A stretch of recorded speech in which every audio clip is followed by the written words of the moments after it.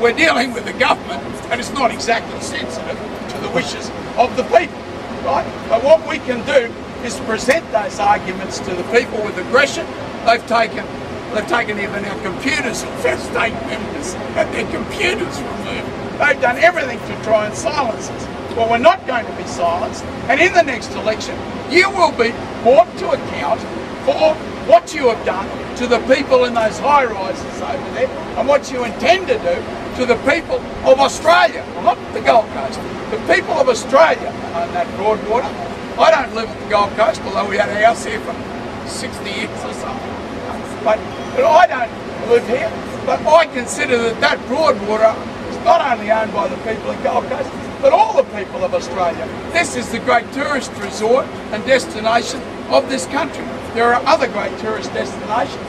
We'd like to think of North Queensland. The beaches that are owned by Australia, Ocean Cruise Service, would therefore privatise the Australian country? No, what we're saying is, and Keith, you might like to reiterate?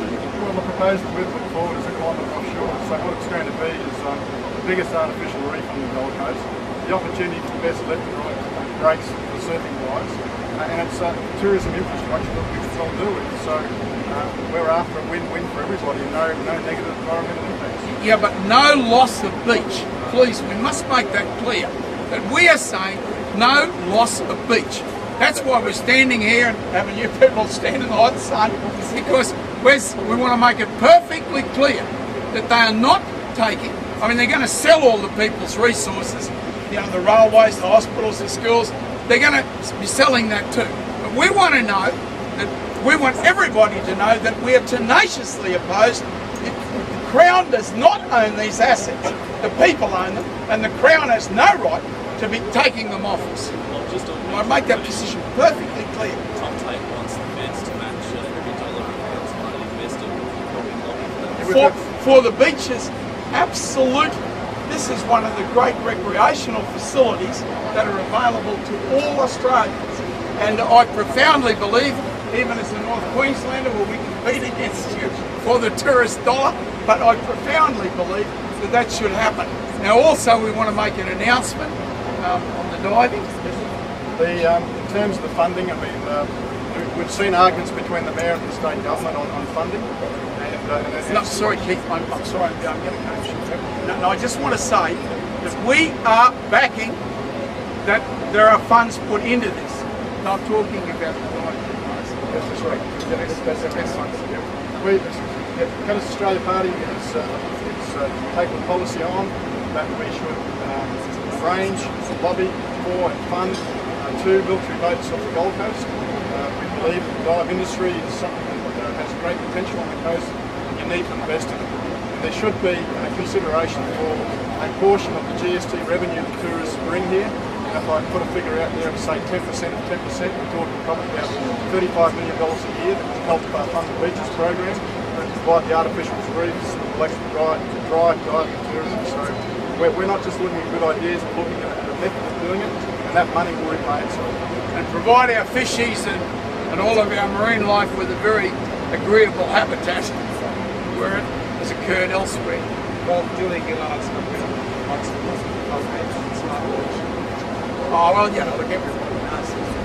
Kevin and I are very friendly, and my great respect for Kevin. I don't want to be commenting upon the leadership of another party. I think that would be improper behaviour on my part, but I think everybody knows that we're good friends, and the events of last week, you see a friend get hurt, well, that doesn't make you happy, does it?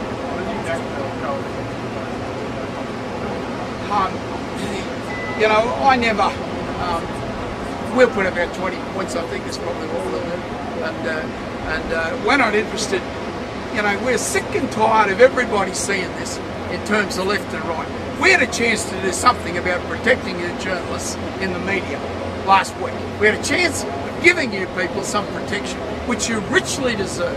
And because the Liberals wanted a victory, because the Labor Party wanted a victory, we got nothing out of it. There was no putting forward of the people's interest at any stage. I mean, clearly there needs to be a watchdog. Clearly that watchdog needs to be appointed by an objective group of people, not the government. A government watchdog is of its very essence an oxymoron, a contradiction in terms. You know, a government watchdog is a contradiction in terms. That was what the ALP and the other mob were proposing, a corporate lapdog. We continue with a corporate lapdog. Classic example, please. We don't have to do this. We don't have to give our resources away to some foreign billionaires, as is proposed in the Broadwater. We don't have to do this as Australians. Please listen to us. You don't have to keep voting for the ALP-LNP corporation that runs Australia. I mean, it's not a matter of changing the board members of the ALP-LNP corporation.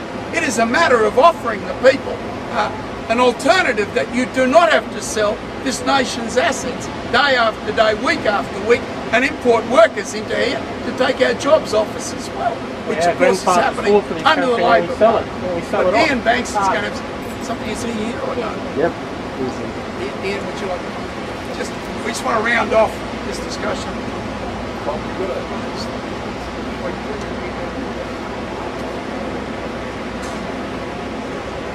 Just on the votes, just to finish off with, we keep hearing the excuses from both Labor and Liberal governments successively that they can't provide us votes, or they want to scrap them and take the money. But the reality is, if we can't get a vote in Australia, we'll go to the US, and we believe that a battleship or something similar that's had a link to the Korean or Vietnam War would make a great friendship alliance symbol, ongoing, and representing the enduring alliance between the US and Australia. So that's something we intend lobbying for, and hopefully we can achieve it. We have done some research, there are votes available, and we'll have more to say about it as we progress. Absolutely. We've already, I think, we were discussing 70 this afternoon. There's already applications for 70 seats in Australia. But over the next 2 or 3 months, on the state experience, we'll get candidates in almost every seat in Australia. We've been down in Victoria, where the party's going like a house on fire. And I mean, all the intelligent commentators are giving us between 4 and 5 senators, and it would be well known that Madigan and I and Xenophon form a very, very strong alliance, always. And that will give us 6 or 7 senators that should give us the balance of power in the Senate. And I can tell you we'll be using that with ruthless brutality to stop the Liberals from selling off their country and bringing workers in to take our jobs out from under us. And I might add that the Liberals were nowhere near as bad as the ALP. The Prime Minister, in a piece of arch hypocrisy, attacked the Liberals. The Liberals were bringing 38,000 a year in. Hey Julia, you brought 125,000 in last year. They are taking the jobs in the mining, the dump truck jobs, where we get paid $100,000. And I can assure you the 457s are not getting paid $100,000. They're undermining our pay and conditions. This is a nice, sneaky way of deregulating the labour market. The ALP has been the leaders in it to their eternal shame and damnation, but I'll bet the Liberals will double that figure when they get in. They'll make up for lost time.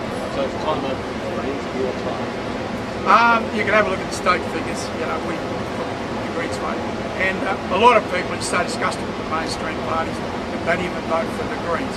But you know, when they have a genuine alternative that wasn't in the pockets of the big corporations, then the Australian people, you know, went in that direction. I mean, if we'd been allowed to use our name, the polling said we've got 20%, which would put us pretty close to getting 2 senators up in Queensland, and hence fairly venomous attacks coming upon us from the LNP and the A. Ian, over to you. I really want Ian to have to say that, please. We won't hold you much longer, please. I just returned from visiting Australia. Next big fish, short on. Next mountain, I found them all that sea, such a great asset. Green line, accumulated in the sea, very special. You might realise that Gold Coast Sea Line is Queensland, only 80 metres short on the coastline.